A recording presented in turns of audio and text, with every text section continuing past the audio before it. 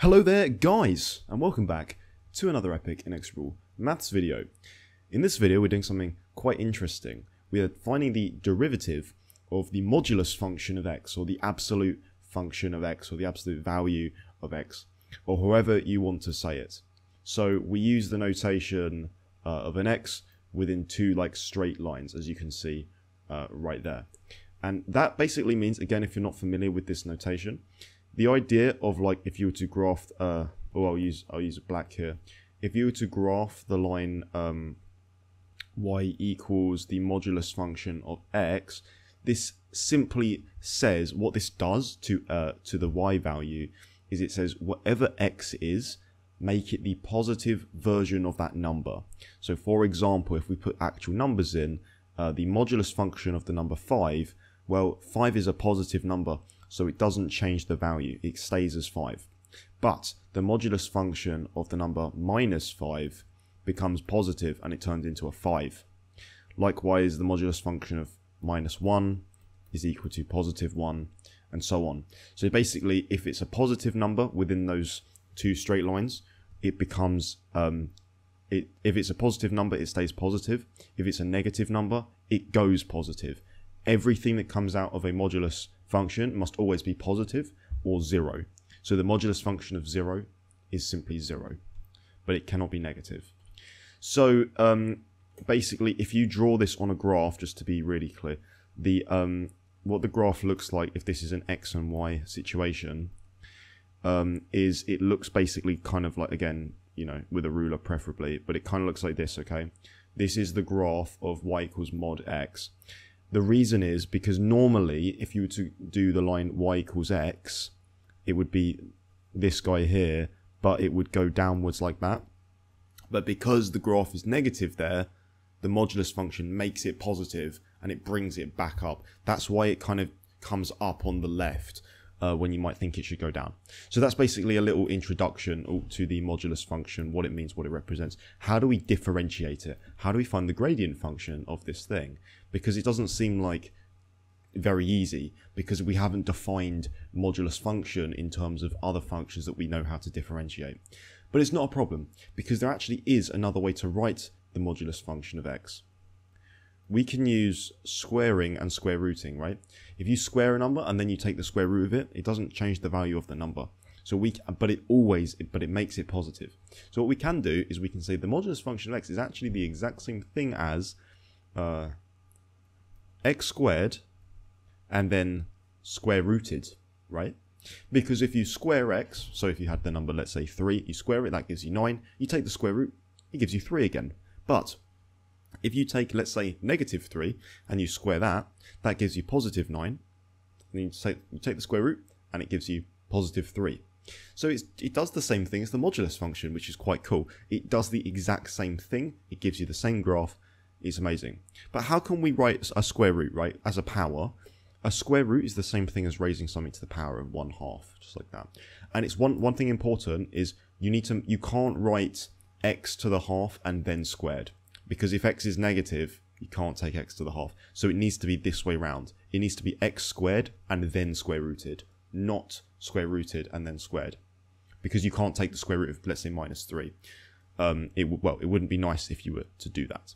So we actually just say we're going to leave it like this. So x squared and then to the power of 1/2. Okay, brilliant. So that's nice, because now we can differentiate x squared to the power of 1/2. You might be tempted to just combine those powers and say, oh, the 2 and the 1/2, they times together, they cancel out. But do not do that, because it will just give you x, and it's not the same graph. So we can differentiate. If we say that y is equal to x squared and then square rooted, x squared to the power of 1/2, we can then make a substitution. This is a u substitution. This is the chain rule from differentiation, if you're familiar with that. So we can then say and I'm going to invent some variable u equal x to the power of 1/2. Brilliant. If I do that, I can then say that y is actually, because x squared and u are the same thing, I can say that y is equal to, instead of x squared, u. And it's still being raised to the power of 1/2, right? So do you see how these two things are the same? right? All we did was we changed the x squared with a u, and we basically just put the 1/2 back on top there. Brilliant. So here I'm going to say, well, I actually need to know, because we're trying to find dy dx, I would like to know what du dx is. So if we just look at this guy, u equals x squared, if we differentiate u with respect to x, we get 2x, right? The derivative of x squared is 2x. Likewise, if we now take this guy here and we differentiate y with respect to u, and you'll see why we're doing this in a second, this is the same thing. So you just, use the power rule of differentiation. You get the 1/2 comes down, u, and then you take 1 off the power. So 1/2 minus 1 gives you minus 1/2. Now, why are we doing this if you're not familiar with the chain rule? Well, dy dx is the same thing just by using like fraction multiplication as du dx times dy du, isn't it? It must be. And why is that true? Well, if you take a look at what this thing on the right is saying, du dx, dy du, those du's, they cancel out and they leave you with dy dx.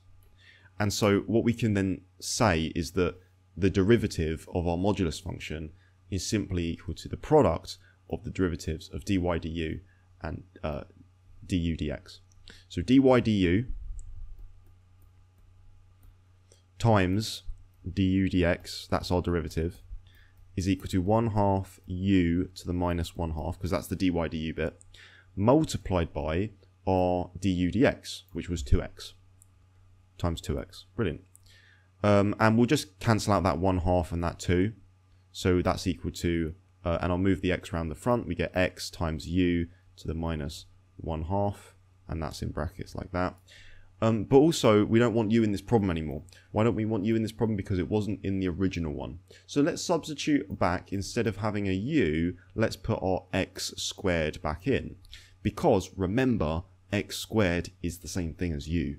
So we can say that dy du times du dx, which is equal to dy dx, because the du's cancel out, that must be equal to x times u, but what was u? U was x squared, and that's still being raised to the power of minus 1/2 because it's also being raised to the power of minus 1/2 right there.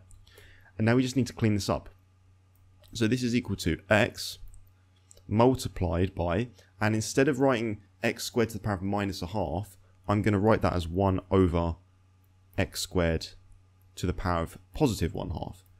Because when you have a minus in the power, that just means take the reciprocal. So we do have this right here. But guys, this is where it all comes together and it's really nice. What did we originally say that x squared to the power of 1/2 was? What did we say that was? Well, we realised that that's the same thing as the modulus function of x, didn't we? We saw that. I'll scroll back up for you guys. We actually observed that very near the beginning. Right here. On this step here, we said, well, x squared to the 1/2 is the modulus function of x. They're the same thing. So why don't we put it back? We've got an x squared to the 1/2 in our answer. So if we use this fact here, we use this as a fact, we can come over here and we've got our x times 1 over x squared to the 1/2. We can write that as x times 1 over the modulus function of x, just like that. And then we can combine that all into one fraction, and it's x over the modulus function of x, just like that. And that's our derivative. So we can then say that dy dx must be equal to x over the modulus function of x. And that is actually equal to the derivative of the modulus function of x. Thank you guys so much for watching. I hope you enjoyed the video, and I'll see you in the next one. Cheers.